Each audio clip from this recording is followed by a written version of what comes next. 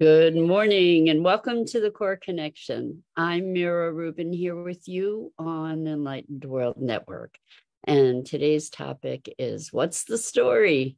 We're going to talk about how our stories shape our lives and our experience and what it looks like to curate our stories in a way that elevates and expands us into our fuller potentials. And before we get started, let's take a minute or two to get present. So let's take, good morning, Rosalind, welcome. So good to have you joining us this morning, and welcome to everybody else who's joining us on this Friday morning. Before we get started looking at our stories, good morning, Gia. Good morning, good evening. Welcome. Great to be here with you as well. So good to have you joining us. Before we get started, let's just take a minute or two to get present. So let's take a deep breath in through your nose and hold it. And imagine clean, crisp oxygen flooding your lungs, flowing into your bloodstream, nourishing all your cells, all your organs, bringing vital life energy to your body and being. And as you exhale any tension, stress, negativity, fatigue. And now let's take another deep breath in through your nose and hold it. This time, imagine brilliant, bright light lighting you up from the inside out, illuminating, electrifying, and energizing all your cells, all your molecules, your electrons, creating a brilliant beam of light and energy from your heart out into the world. And as you exhale any remaining tension, stress, negativity, fatigue. And now let's press our palms together. Vigorously rub your hands together to feel the friction, the pressure, the motion, the temperature, the tickling and tingling when you stop. And allow all those sensations to bring you present right here, right now, into this remarkable physical form that enables us each to experience life. Welcome, welcome, welcome. So what's the story? What's the story that you tell about who you are and what your life is? What is that story? And is it a story that supports you? So many of us have negative stories about ourselves, like, I can't seem to get out of my own way, or I'm not good enough, or I'll never be financially solvent, or all these kinds of limiting stories that we have about ourselves. I'm not smart enough. I'm not this. I'm not that. Stories we have about our culture, stories about where we are at this moment in time in the universe as citizens of or family of planet Earth and galactic family. Gia says stories about when will I overcome my anxiety? So who I am, my story is that I'm anxious. So I have a client who has a story that they've had a lifelong battle with anxiety. So Gia says, is it only me going through it? My stories. It's not only you. We all have stories. And lots of us are experiencing anxiety. There's a lot to be anxious about if that's where we allow ourselves to be. You know, there are times when we just become overcome with our stories, you know. So for instance, this person used to have a story of, I'm anxious all the time. I had another client that had a story of, I'm anxious all the time. And when we looked into it more deeply, the fact was, no, it wasn't all the time. It might have been a lot of the time, but it wasn't all the time. And so if you know that you're not anxious all the time, then you know that it's possible to feel differently. You know that it's possible to have a different experience than anxiety. The thing is that when we're not anxious, when we're used to being anxious and we're not anxious, we often don't notice it, right? What we notice is the discomfort when we are anxious. And so one of the things that's prompting anxiety is a fear. It's a deep fear. And a fear of life, a fear of not doing it right, a fear of the other shoe dropping, a fear, all these, the thing that builds anxiety are the stories that we tell ourselves. Typically, we don't just feel anxious. There are occasions where your body will be in a state of anxiety, and it's not something that you can necessarily correlate to a conscious thought. But most often, anxiety, fear, sadness, anger, most often, even joy and love maybe, are a result of the stories we tell ourselves, right? We create scenarios. Some people say preparing for the worst and hoping for the best, for instance. Well, if you're preparing for the worst, what kind of stories are you telling yourself? You know, there's an expectation of the worst. So how can you have an expectation of the worst and hope for the best? I'm not saying ignore taking the proper precautions around something. I'm not saying be alert, like be present and aware, but that awareness doesn't have to be compounded by anxiety. Anxiety often springs from trauma. I spoke with a client the other day who has had trauma upon trauma with natural disasters in California, fires and floods, and just one thing after another, and challenges one after another. And they were saying they noticed how they're always primed for an emergency.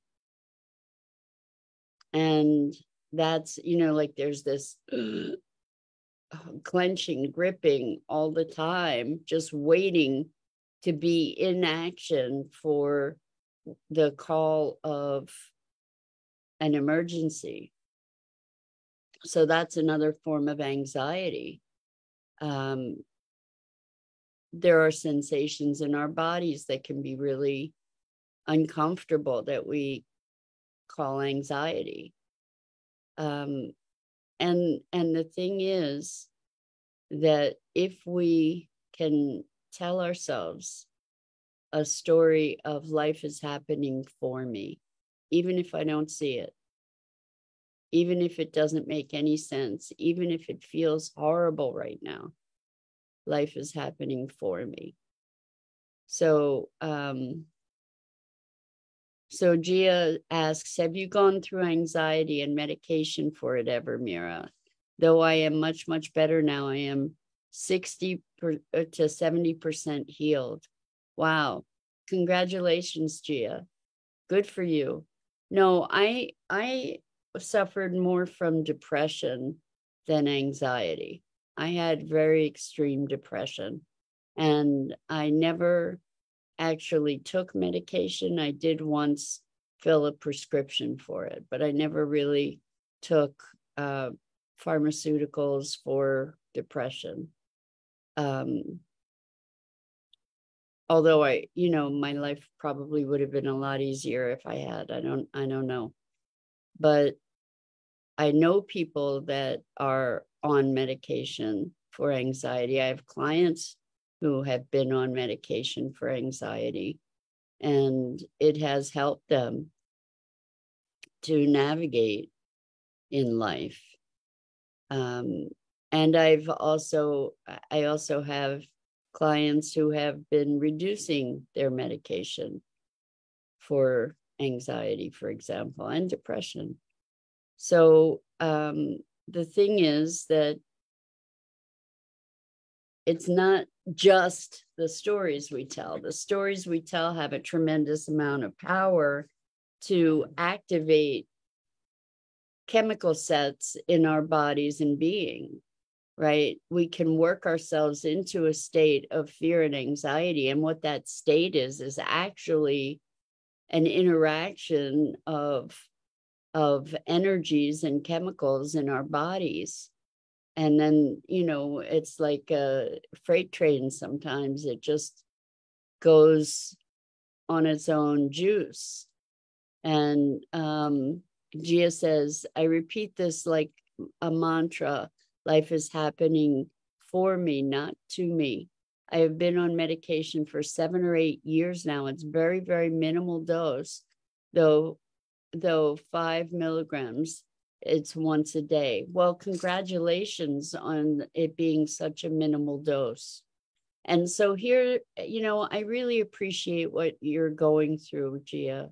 And I really appreciate what you just said about you repeat the mantra, life is happening for me and through me, not to me. I used to repeat it too. I could probably say anxiety, but fear, in my depression, in my feeling of helplessness and hopelessness, I used to repeat that mantra, life is happening for me and through me, not to me. And the thing is that in repeating it, it's very different to repeat it because it doesn't feel like life is happening for you in those moments, right? It feels like I'm trying to convince myself of something that I can't believe. And so I invite you, rather than repeating the mantra, first breathe, and then ask yourself, what would life be like? What would it be like if life were happening for me and through me rather than to me? How would I feel different? What would feel different in my body if I really knew that life were happening for me? And I invite you to take that challenge right now, just while we're here together, to take a moment and breathe into, just settle for a moment and ask yourself, what would it feel like? What would my body feel like right now if I knew that life was happening, is happening for me? If life is happening for me, if life is happening through me, life is using me for its expression rather than something I have to defend against. If life is happening for me, even though I don't understand, even though all this stuff is happening, there's a space where I might be able to find some relaxation. I might be able to find some trust if I really believed that life was happening for me. And I invite you to just check in right now and notice, what would it feel like if you could believe that? And one of the things that has really shifted for me so much with this notion of the hollow bone, is to allow me whatever the me that I am is, to be a vehicle for life to express itself. And when I'm present to that, it transcends the me that's afraid. It allows me to be living in service to something greater. It allows me to be living in service to life, rather than me having to do it right. Because life is always making corrections and adjustments. Life is a process, and it's not about me doing it right or wrong, because I'm going to do it right and I'm going to do it wrong. And that's just life expressing itself. And so I want to just bring up, when we talk about who we are, we think that we are this static entity, this fixed entity, right? And yet we're focused, or this group is focused on evolution and growth and development.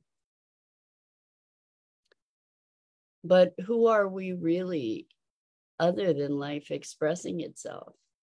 If we look at a seed, is it a seed? Because when we put it in the earth, when we put it in the soil and it sprouts, is it something new? It's now like a sprout, right? And then as it grows, let's say it's a seed of a tree, let's say it grows, then it's a sapling. And what happened to being a seed or a sprout? And then it becomes a tree. And what happened to the sapling and the seed and the sprout? And then it grows fruit, and it goes through all these different stages. So what is it? Was it a tree when it was a seed? Is it a seed when it's a tree? Or is it a process of life unfolding? Is it life expressing itself through that unique vehicle? You know, when we're an infant, when we're an embryo, when we're an infant, when we're a toddler, when we're a preteen, a teenager, a young adult, an adult, a wise person, an elder. Are we any of those things? Are we all of those things? Are we life unfolding? And just as we have those many, many different monikers, those many, many different incarnations in our lives, those many manifestations in our lives, what is it that's continuous? Through all our ups and downs, through all our behaviors, our consistencies and inconsistencies, what ties it together? Life. That who we are is life expressing itself through this unique vessel. And then we can be less attached to how life appears. We don't have to cling on to any one particular thing, even aging. So, like I'm vain, and I know a lot of other folks who are, well, we're all aging, but who are in my age range, who are aging and having challenges accepting the signs of age. and the indicators of age and how our bodies are changing. And it's very different when we recognize it as life expressing itself from I am getting old. It's very different.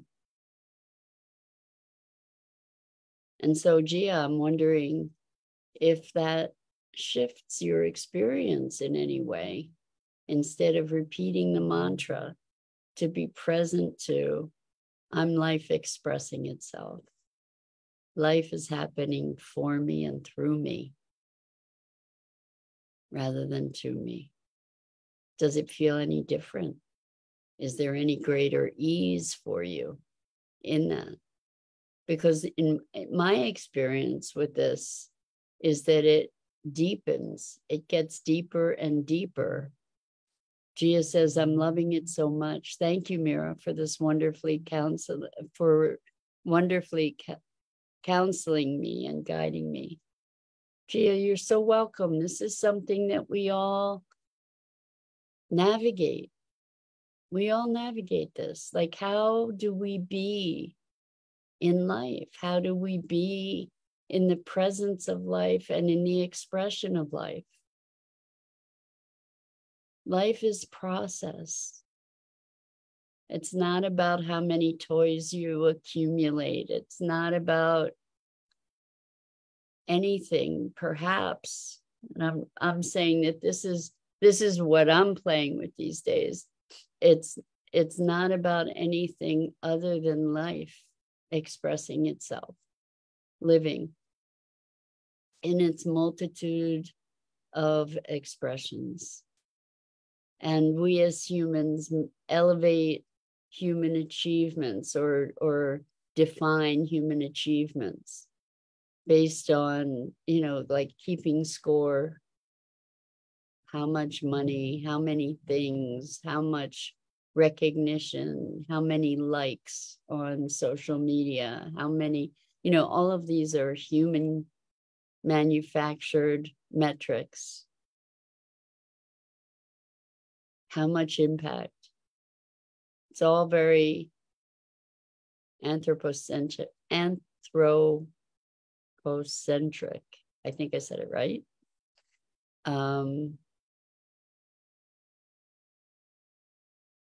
It's all life in every expression.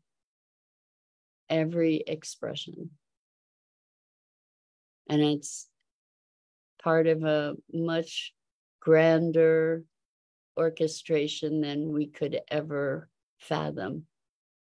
At least that's what I contend. I don't have to be right about that. You check in and see what it feels like to you. But